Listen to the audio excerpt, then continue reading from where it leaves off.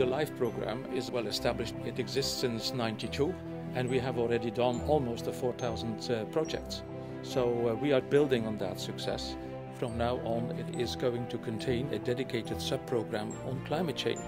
So more than $1 billion will now be dedicated. That is good news because it's going to triple the amounts of money that we were giving in the past.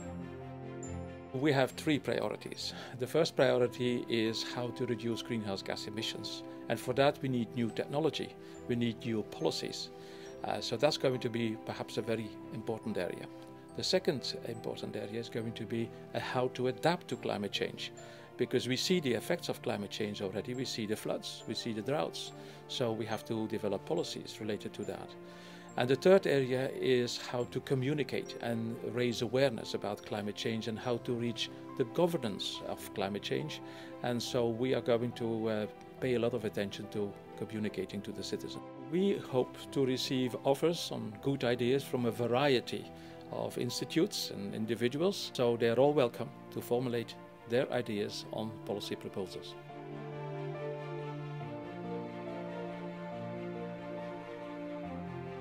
As Skånefab, we had a really big dream to change our problem to something positive. We see the company and we're cleaning lots of seed and grass seed, and we get lots of waste. And that was the problem. What should we do with the waste? By the BioAgro project, we were able to upgrade that waste into a new type of second generation agro pellet. And this agro pellet has benefits for the project partners because they can now get rid of over 100 cubic meters of oil use per year just at this facility. And they are also now able to export pellets, sell it as a carbon neutral source. For us as a small company here in Sweden, it was very interesting for us to apply for this funding due to we don't have any own development or research department. To fund a project like this is very hard for a small company as we are.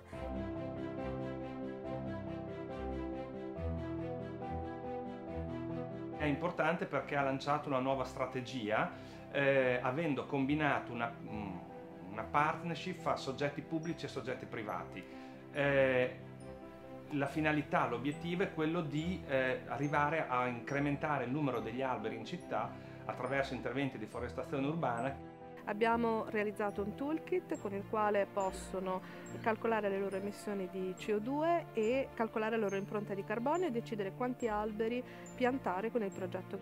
Gaia è stata una straordinaria opportunità per noi per testare una nuova esperienza di partnership pubblico-privato in cui le nostre imprese socie hanno dovuto imparare a mediare i loro obiettivi imprenditoriali con degli obiettivi di natura pubblica per il bene comune del territorio nel quale si collocano e nel quale sono nate e si sviluppano. Abbiamo potuto studiare diverse specie che sono comuni nella nostra città e caratterizzarle dal punto di vista ecofisiologico. Così abbiamo appunto caratterizzato le specie che assorbono più CO2. In questo modo possiamo combattere i cambiamenti climatici e migliorare anche la qualità della vita delle persone.